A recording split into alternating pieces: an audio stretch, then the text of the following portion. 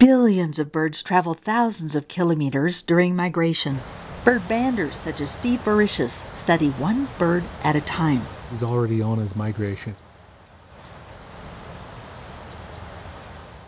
But new technologies can track millions of birds at once.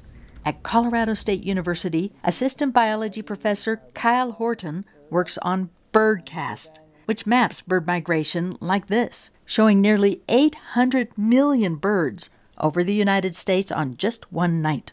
Weather radar provides BirdCast data with a twist. Weather scientists watch for raindrops and filter out creatures on the wing. We basically do the inverse of what meteorologists do. We remove the precipitation and maintain the biology. Regular radar can't tell a flock of songbirds from a swarm of bugs.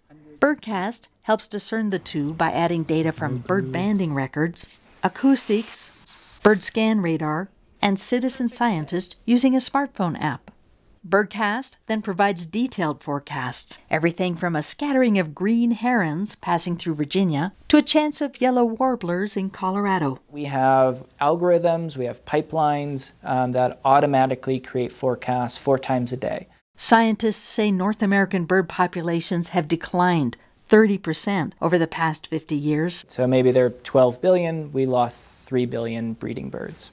Some of that from nighttime light pollution, drawing birds to their death. So we'll create an alert to say this is one of the bigger nights of migration. It would be great if you could turn off your lights on this specific night. BirdCast is part of a global effort to better understand migration patterns and encourage people to turn off their lights for migrating birds.